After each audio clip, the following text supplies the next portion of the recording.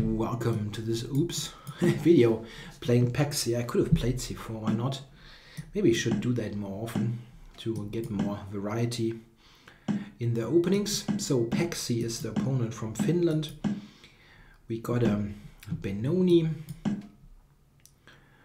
going for bishop f4. That's a line that I think is quite good, but I should study it more really. Only know the general outlines, but not any big details. Big details? That's wrong. Any sufficient details there. That's probably a better way of phrasing it. So how is this played? It's going for b5.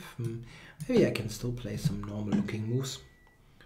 Queen e7.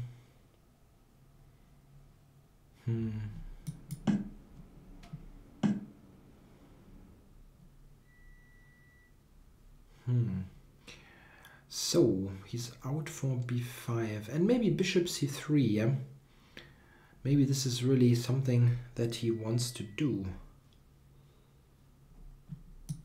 Okay, let's protect this.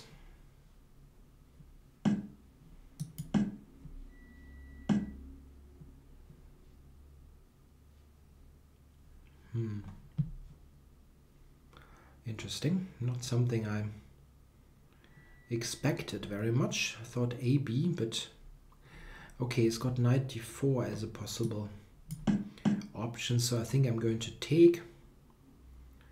And now rook a7. Let's activate that rook.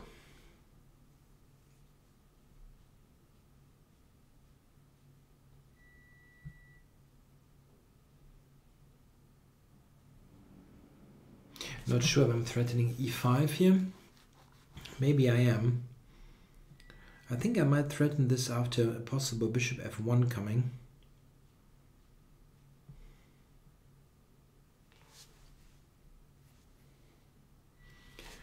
The move queen f6 is something that somehow keeps coming to my mind. Attacking f4 and b2. I don't want to play bishop c1, but I'm not really sure what else to do. Okay, if he takes b2, I can take rook b1 and get b5, so probably I can just go back, and d6 hangs, so okay, not a problem at all.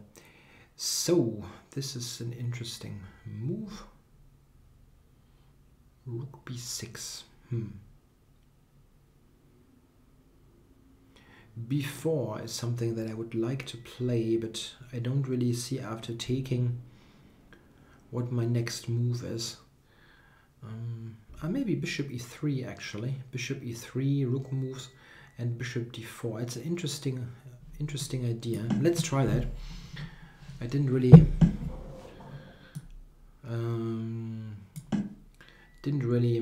calculate it in much detail, but it looks interesting at least.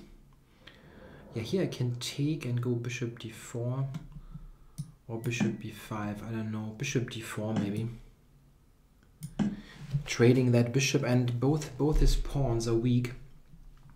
But he might have some counterplay against my e4 pawn. He might have. I'm not really sure about it.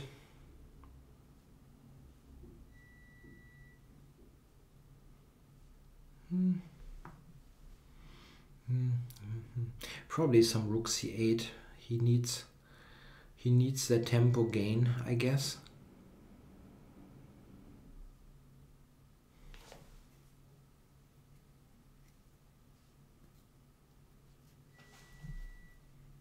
Yeah, rook c8 looks very normal.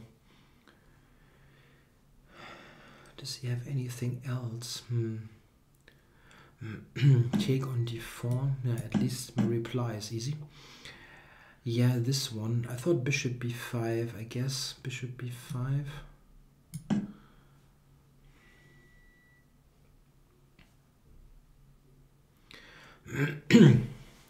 Oh, I didn't see that one coming.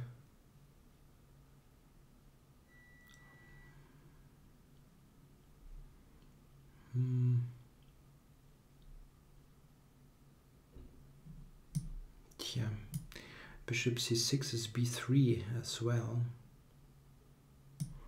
Yeah, okay, let's play it.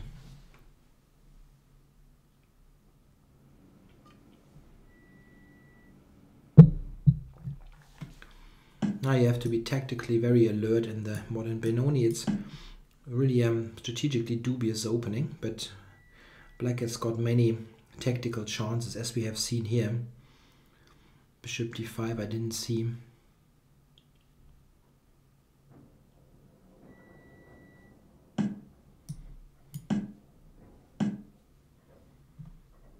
So, do I somehow get this pawn? This is what I was hoping for, of course. Something with e5 maybe, or knight c4 here. He's got knight a4. And knight takes e4, of course.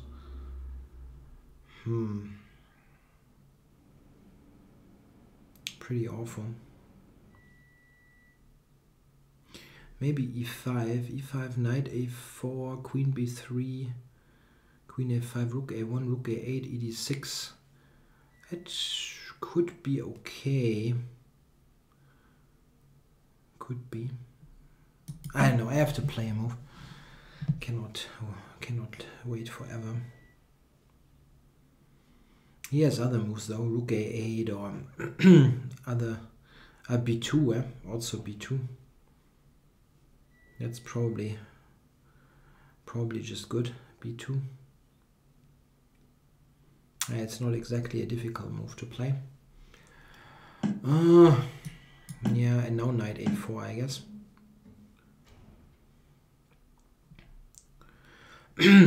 So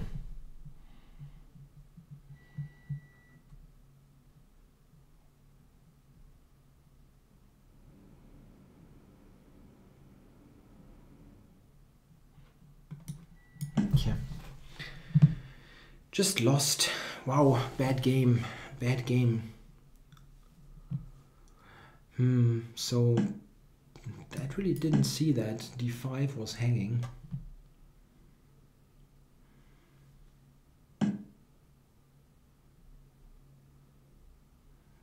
Time warning.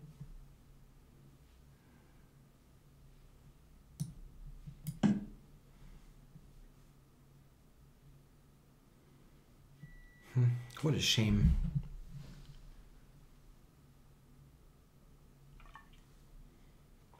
The only little trick here that I see is something with knight c4, knight b2, and then queen c3. This is the only thing that I see.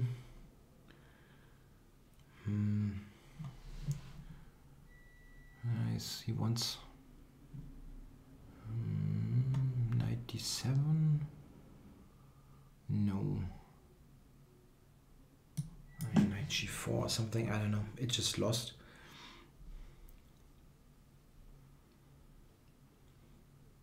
Aiming for queen e5 check in case of queen d3 or something. But he can go queen e4. Queen d4. Okay, maybe back.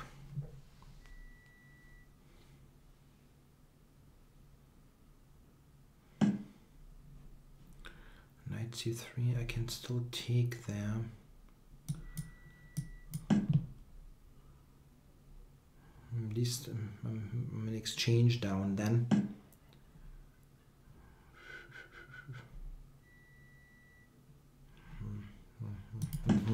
No move.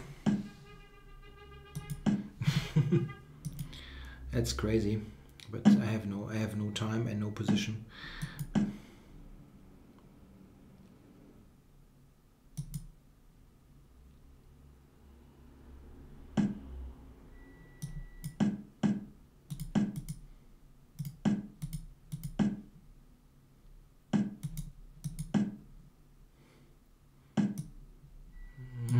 I can take, and knight c3. I have the check here. Check.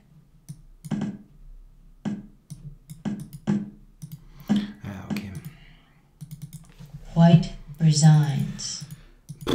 Wow, that was bad. Okay, so, oops. Let's see. That looked like a pretty normal position. Rook a7, this one. Okay, so now I got this idea. And I really felt that this should be good for white, but yeah, the engine gives white a very big advantage, but I couldn't really make it work. Here I've got queen c7. That's not very difficult. Forces a very awkward move. He has to go bishop c8 back, and then I'm really just better. Okay. I couldn't really believe in that taking was right, and this was the key move that I didn't think about. My idea with b4 was always to trade his bishop. This is why I went bishop d4. But here he has to go back. I mean, he cannot go here because this is good or this is good. So after queen c7, he really, this is now just better for white. Yeah, and very obviously so. I mean, he's just passive and the pawn is weak. He can take here, try for this thing.